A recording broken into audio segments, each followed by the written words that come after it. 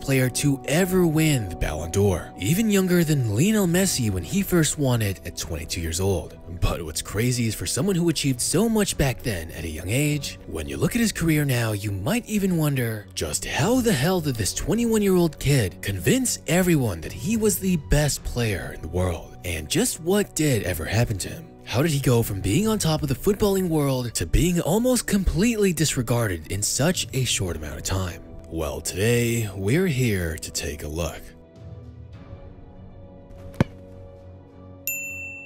Let's bring it back to the iconic 1998 World Cup match between England and Argentina, in which David Beckham was sent off the match and would later be blamed and hated for his country's exit. However, just a few moments before that iconic moment would happen, an 18-year-old rising star named Michael Owen would make an incredible run and score one of the greatest individual goals in English international history. This match made an English hero of Michael Owen and put him on the spotlight, while for David Beckham, on the other hand, it was a source of much hate and regret. However, now, over 2 decades later, the football world remembers David Beckham in a much higher light and regard, while the young prodigy Owen, who at the time people honestly thought would turn out to be one of the greatest players to ever hail from England, has seemingly turned into an afterthought altogether. Owen's performance showed exactly why everyone would see him as head and shoulders above the rest of the most exciting young players in the world. His speed, touch, and finishing were that of a veteran star. And while the international community was shocked by the youngster's performance, for Premier League and Liverpool fans especially, this was nothing new.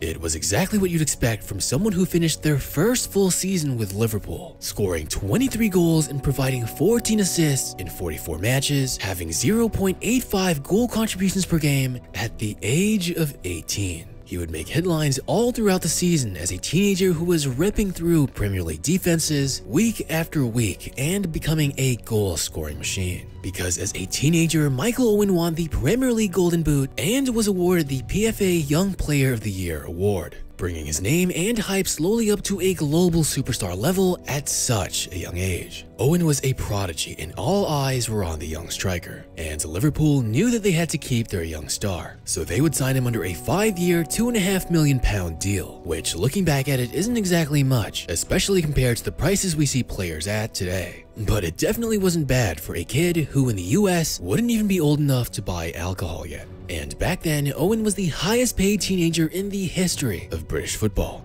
Owen also finished as runner-up to no other than Zinedine Zidane for the World Player of the Year award in 1998. Just imagine if a 19-year-old had nearly beat Messi or Ronaldo for the Ballon d'Or in the prime of their career. That was basically the same impact back then to finish behind Zinedine Zidane, who had just won the World Cup and was the unquestionable best player in the world at the time. This just gives you a small glimpse of the hype behind the young Michael Owen. Michael Owen was just so insane that you really just had to be there in person to see it, because if you didn't, you really wouldn't believe it. And you need to make sure that you aren't one of those people who missed out on some must-see events. That's why today's sponsor, SeatGeek, has you covered. With over 28 million downloads, SeatGeek is the #1 rated ticketing app, and there are more than 70,000 events happening every single day on SeatGeek, including sports, concerts, festivals, and many more. For example, with SeatGeek, you can make sure that you have the chance to witness Lionel Messi play before he retires, or get a chance to watch Drake while he's on tour. And with SeatGeek's rating system, you can quickly see which tickets are a good deal, the green ones, or a bad deal, the red ones. SeatGeek is safe, easy, and a guaranteed way to get the best deals for whatever tickets you need. Plus, every ticket is backed by their buyer guarantee, and SeatGeek is the only site to let you return your tickets ahead of the event with swaps. And right now, SeatGeek has come through for you guys, because you can use my code Raymar for $20 off your first purchase. That's right, $20 off your first purchase with promo code Raymar. So make sure you click the link in the description and download SeatGeek today. Thanks to SeatGeek for sponsoring this video. Then the very following 1998-1999 Premier League season, despite suffering from a hamstring injury that would end his season early, Michael Owen still somehow managed to win back-to-back Premier League Golden Boots, scoring the same amount of goals in fewer matches with 23 goals and 7 assists in 40 matches, a 0.75 goal contributions per game. And even though other strikers played more matches than him, Owen still managed to score the most in the league. Incredibly amazing for the 20-year-old. But what exactly was it that made Owen such an exceptional striker? If you had to break it down to one thing, many would agree it would ultimately come down to his lightning-fast pace. Because in just a matter of seconds, a perfectly placed through ball would see Owen from a static position to a full-blown sprint in a matter of split seconds, leaving any defender behind him in the dust. However, in the 1999-2000 season, 20-year-old Owen's body would already start to decline, as he would suffer a hamstring injury that would put him out for almost half a year. There was even an article regarding Owen's injury written by ESPN, in which they would say Owen's speed was just too much for his hamstrings to handle. Because by the time January would come around, he would only play a total of 4 matches, and unsurprisingly, he would be unable to three-peat the Premier League Golden Boot, which would have been absolutely legendary if he was able to pull it off at the age of 21. Because later in the season, he would once again receive another hamstring injury, and without their star striker, Liverpool was going nowhere, both in the Premier League and the Champions League. But despite the serious lack of playing time, Owen still managed to score 12 goals that season. Then finally, in 2001, things would start looking good for Owen and Liverpool, as they would go on to win 3 pieces of silverware in the 2000-2001 season, with a League Cup title, FA Cup title, and UEFA Cup or modern-day Europa League title, ending a 6-year drought for the club. That, combined with 24 goals and 8 assists in 46 matches, would somehow earn Michael Owen the 2001 Ballon d'Or, making him the first English player to receive the award since Kevin Keegan in 1979. So somehow the 21-year-old Michael Owen convinced everyone that he was the best player in the world, beating Raul and Oliver Kahn for the award, with many believing that the deciding factor for Owen's victory was the fact that during the 2001 FA Cup final, Michael Owen would score 2 clutch goals. Being down 1-0 until the final 10 minutes of the match, a flip would switch in Michael Owen and he would become incredibly clutch, scoring an equalizing goal in the 83rd minute, then scoring the game-winning goal in the 88th minute 5 minutes later, to help his team come back from certain defeat at the hands of Arsenal, which, regardless if you like the decision or not, made him the second youngest to ever win the Ballon d'Or, behind only Ronaldo the Phenomenon at 22 years old and 4 days, which basically meant that he proved to everyone that he deserved the award while he was 21 years old. And in my opinion, the strangest thing about his Ballon d'Or win was it wouldn't even be Michael Owen's best individual year for Liverpool, with the only difference being that Liverpool won 3 pieces of silverware that year. And come on, we're all told that the award should be individually based, but we all know that criteria is never consistent throughout every year, with some using team success as a metric and others solely using individual performance as a metric.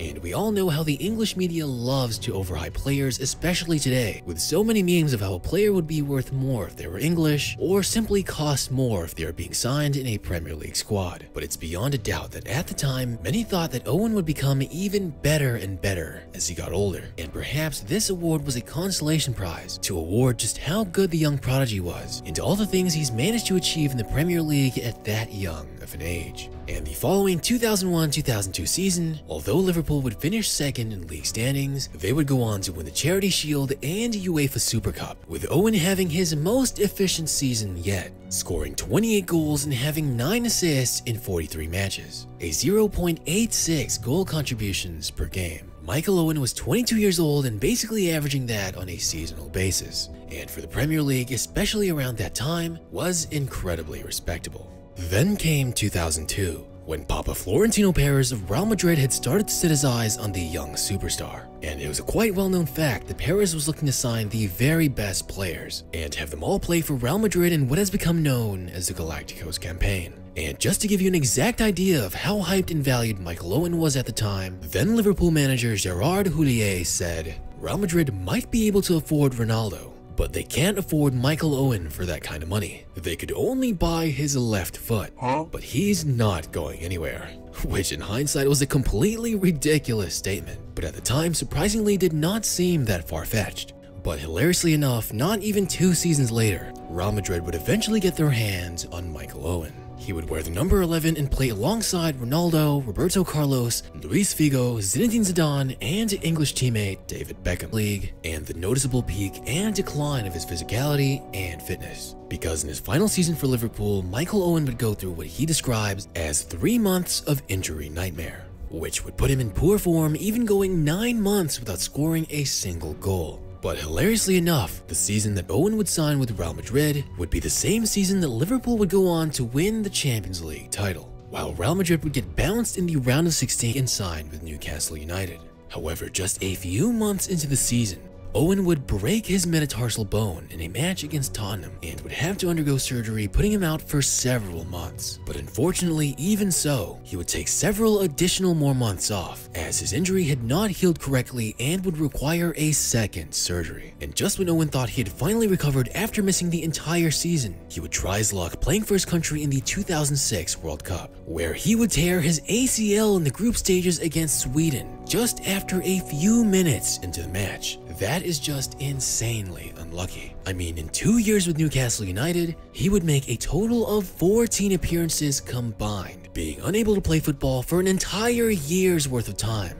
just from those 2 major injuries alone. That lightning fast pace, agility, and mobility that made Owen so deadly in front of goal was long gone. And over the next few seasons, he would still continue to suffer a string of minor injuries. And finally, in the 2009-10 season, Owen had been desperate enough to try to get back in form and save what little was left of his career by joining his former club's rivals, Manchester United. But despite Owen being a massive shell of his former self, he would go on to have a decent 9 goals and 2 assists in 31 matches in his debut season. Then the very next season, despite rarely any playing time, with him only scoring 5 goals in 17 matches, Owen would finally be able to lift the first and only Premier League title of his entire career with Manchester United. But even then, in his next 2 final years in the Premier League, Owen would continue to suffer a string of minor injuries, only making 13 appearances in his final 2 seasons. So thus, after the 2012-13 season, Michael Owen would finally decide to retire at 34 years old. It's really sad to see how injuries ruined one of the most exciting young footballers in the world,